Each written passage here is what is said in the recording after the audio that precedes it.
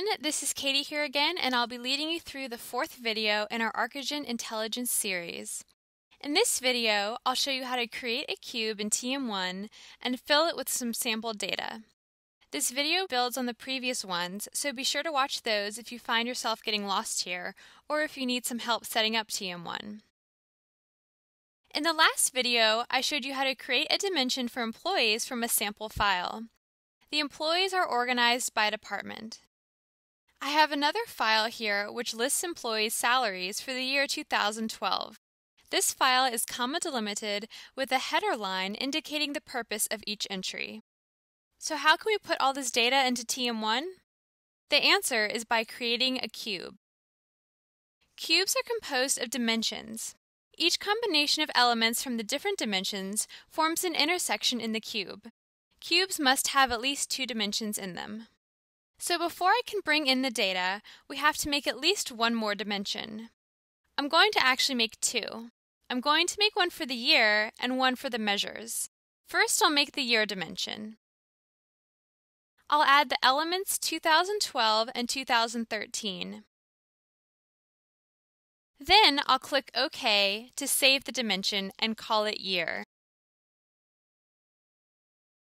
The next dimension I'm going to make is called measures. Generally, all cubes should have a measures dimension. It is not required, but it is good practice.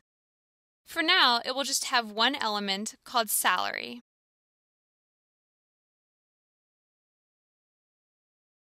Now we're ready to create the cube. Right-click on Cubes and click Create New Cube. Now you can choose which dimensions to add. In this case, we'll be adding all three.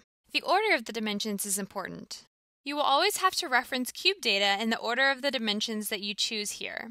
You can change the physical order of the dimensions in memory to optimize the cube later, but the way it is presented will always remain the same. Generally, you want to go from the broadest dimensions with the least number of elements to the most detailed with a large number of elements.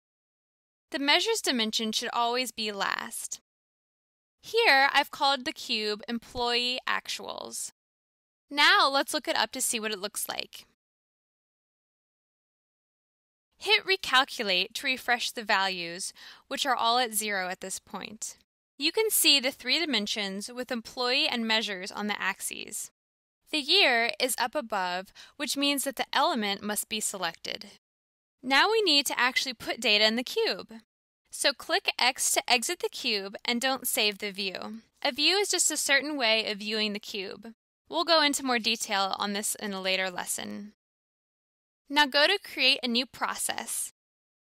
Select Text Data Source and browse to the location of the file with sample salaries data. You can find this file on our website at the link in the video description if you'd like to follow along more closely in this exercise.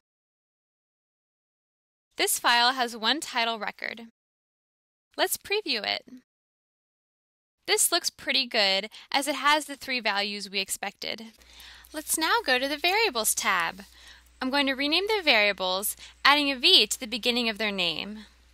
This makes it easier when you get into sophisticated coding later on, and it's a good habit to get into.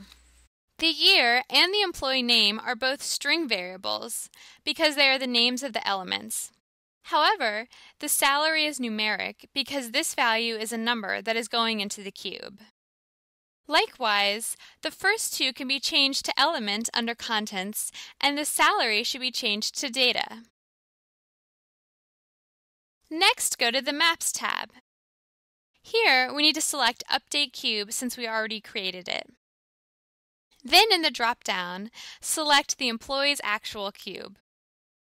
Store Values is the correct option here.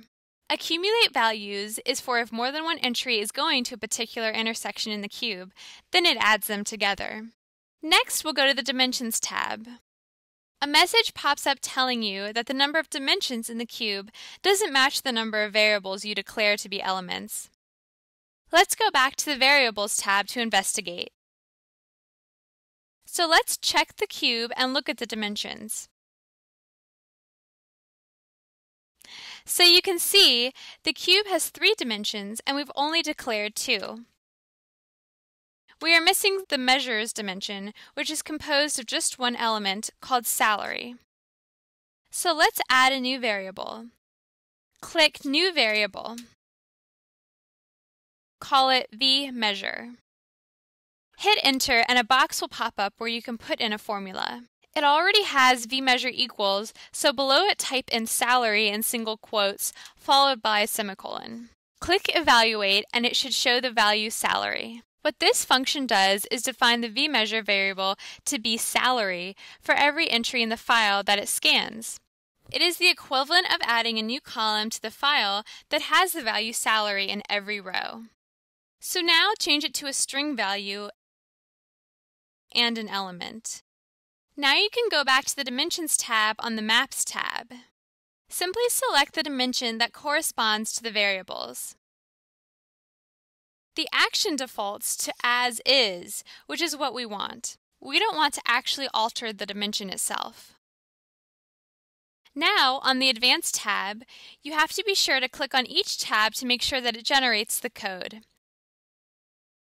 After that, you can save the process. Be sure to name it something that makes sense. I called this process Load Data Cube Employee Actuals. Then click on the blue arrow to run the process. Hopefully you get a message saying it completed successfully. Now let's open up the cube and see if the salary data is in there.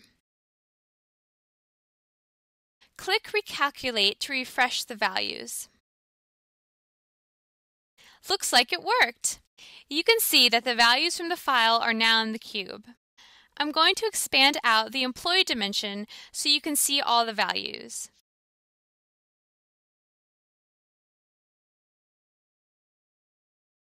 You can see that the individual employee salaries roll up to the department level and the departments roll up to total company. Now let's drag the year dimension down and see what that looks like. So you can see that all the values went to the 2012 element in the year dimension. And that's it! Now you know how to create a cube and fill it with data. I hope you enjoyed this video and be sure to stay tuned for our next one where we'll show you how to enter product and sales information into TM1. Thanks for watching!